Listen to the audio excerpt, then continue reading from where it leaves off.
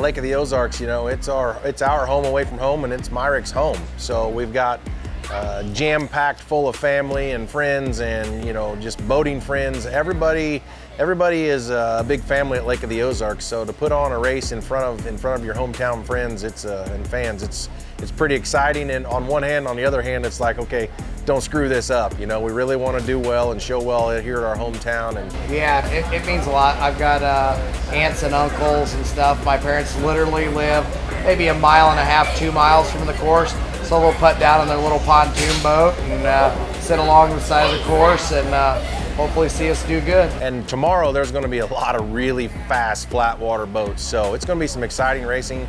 Pretty sure there's 8 or 9 Super Cats. So, you know, on Lake of the Ozarks coming into turn 1, it's going to be cool to see.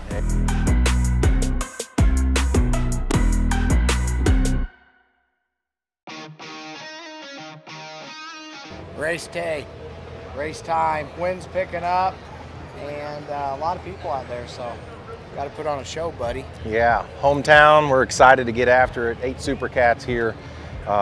Myrick drew number 4 position on pole, so you know it's going to be a battle. There's a lot of fast boats inside of us. Be good racing from green to checker. Excited, IMCON Racing, Monster Energy. Get out here on the lake and in front of our hometown and see what we can do.